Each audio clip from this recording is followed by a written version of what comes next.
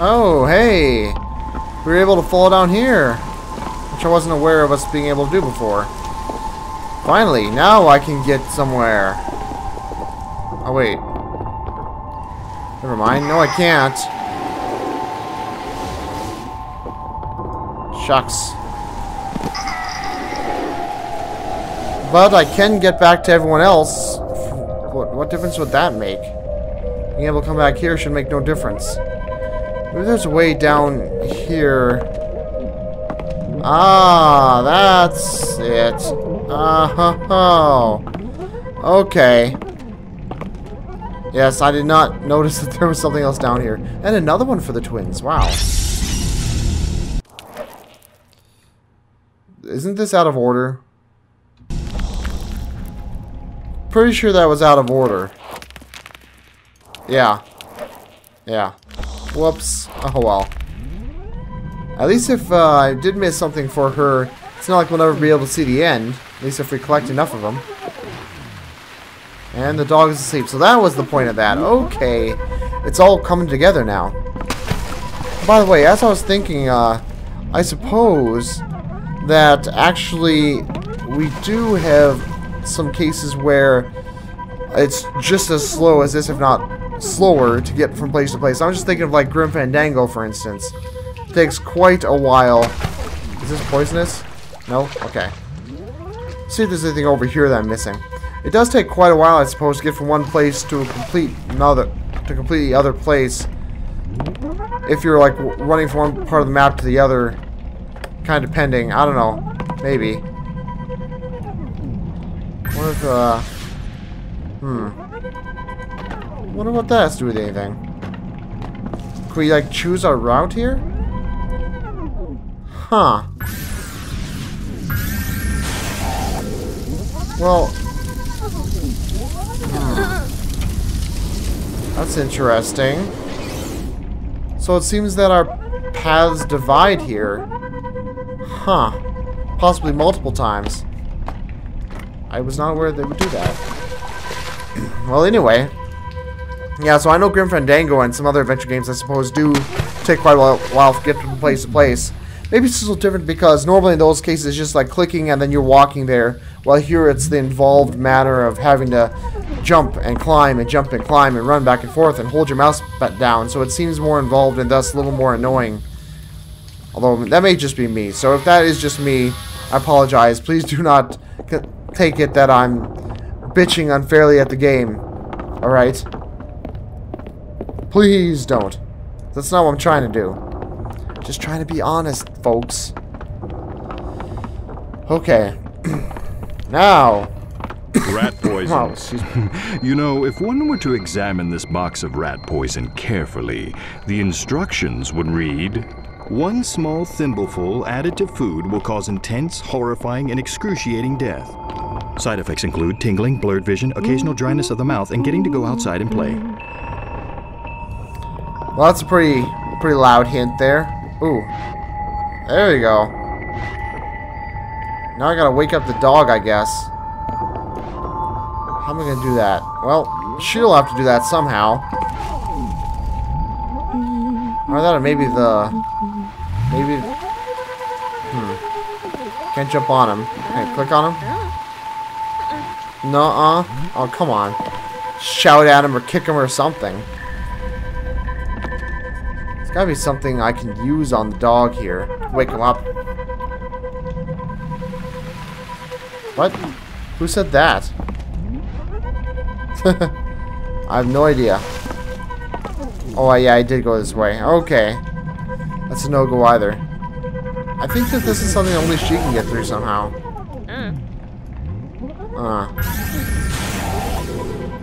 Okay, well. Let's see, how to wake the dog. Any abilities I have will do that? I can't think of any. You know what that means? Ah, pile of bones. And I get a bone. There we are. Maybe it has nothing at all to do with poisoning the dog's food. Maybe. But I think this will do something.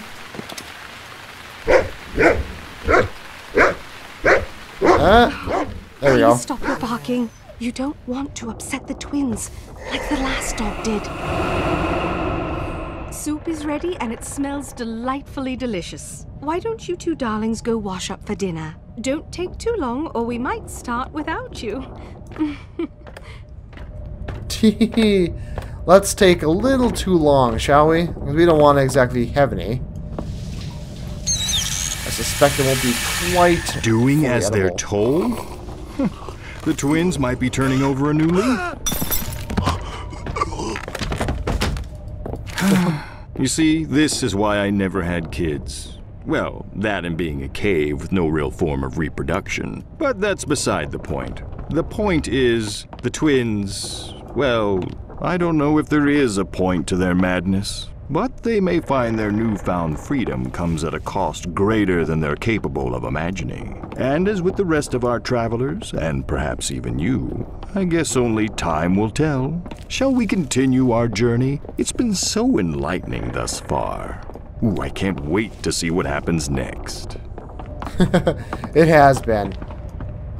Like I said, I love this stuff. I really do. Where did I put the... Oh, there it is. I really do love this. I just wish that sometimes some of the pace of the puzzles could be kicked up a notch. Instead, there's just a little too much running around. I don't know. Maybe it's just me. Maybe. Maybe I just haven't had enough sleep. In any case, let's stop jabbering on about that. And let's go out the front door, shall we? Finally get back into the game. Actually see things happening. Come on. There we go. What a delightful game. I'm sure it's rated E for everyone, right? Nothing to potentially find concerning here. Okay.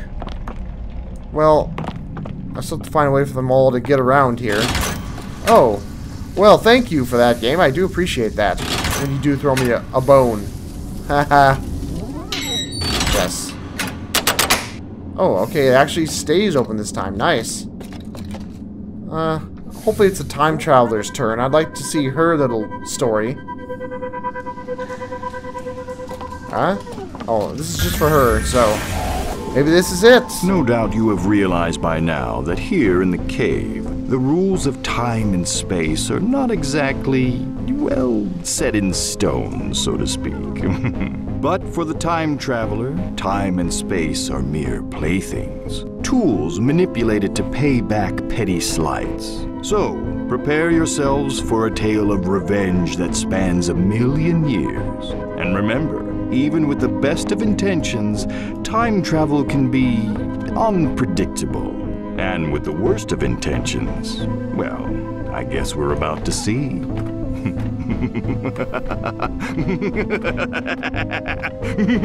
Oh, I'm sorry. I was just trying to scare you. Well, this is what I was waiting for.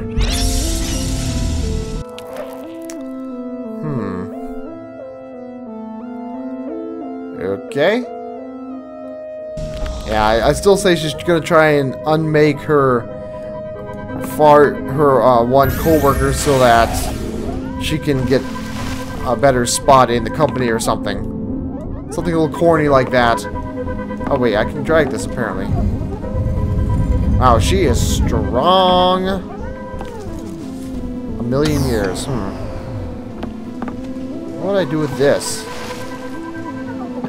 Oh, I'd rather have the solution in my hands and not know what the question is than have the question and not know what the solution is.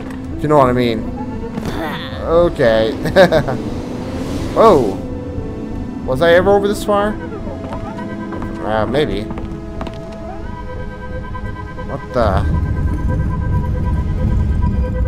What would I possibly do with that?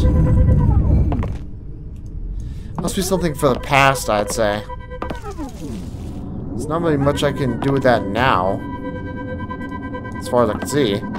Let's find out what's down here. This looks kind of like some 50s noir style setting at the moment. Aha! Perfect. Okay, now it's time to go back in time. Forward to the future, or maybe back to the future. Let's find out. Behold, science! Okay. Nice. Oh, it's you. I thought we fired you. Still sore about getting passed over for greatest employee of all time? I'm sure you saw my commemorative photo on the way in. Don't feel bad. My family has been working here for generations.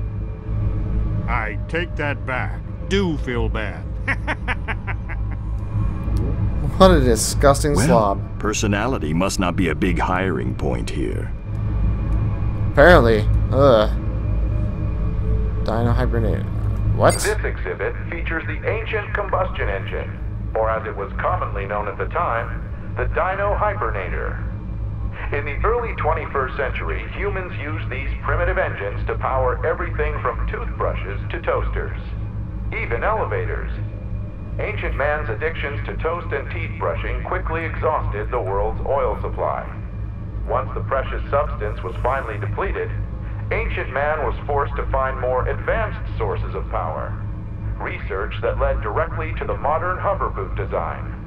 It also set the stage for the bad oral hygiene fashion craze we still see to this day. So to those folks who said that this girl seemed kind of hot, keep in mind she's probably got some terrible halitosis. What do you mean, You don't know how to use a freaking elevator button? Okay, so I gotta go back in time and get oil, probably back in like BC times or something, huh? What the? Although no actual Rangfusts have ever been uncovered, top archaeologists believe they were commonly used as some kind of head accessory from the 1940s to the late 2100s.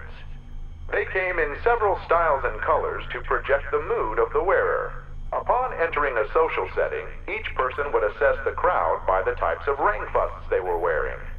It is thought that World War I was started when Sir Winston wore a particularly inappropriate Rangfust at a cocktail party with the American President Franklin D. Bon Jovi.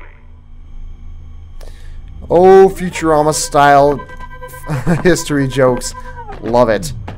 Futurama is the bomb. Oh wait, yeah, I'm back up here again. Let me see what I missed down here. There's something over here to the left. Ooh. A smurg.